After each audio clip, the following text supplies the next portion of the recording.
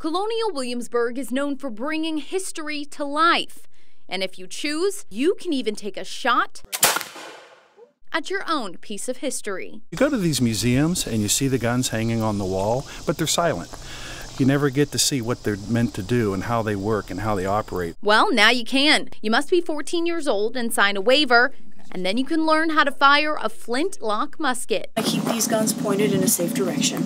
Staff will drive you out to the private range. Then you'll receive all the safety gear you need, plus one-on-one instruction. Two most populous in the Revolutionary War and then in civilian life will be a musket and then a fowling piece, respectively. So the musket is the workhorse of armies of the Western world. And let me tell you, both are heavy. I went with the Fowler because it's a little lighter. Range is hot. Okay, step on up. Okay, so you want to put your backhand right around here somewhere. Next, we're going to pour a little bit of gunpowder in the mechanism. Just relax into it. Nice. You hit the bottom right bottle. Good job. Yeah, okay. Nice shot. With all my safety gear, great instructors, and a little practice, I earned my certificate. I even got to keep my target. Plus, now I can say I've shot a musket.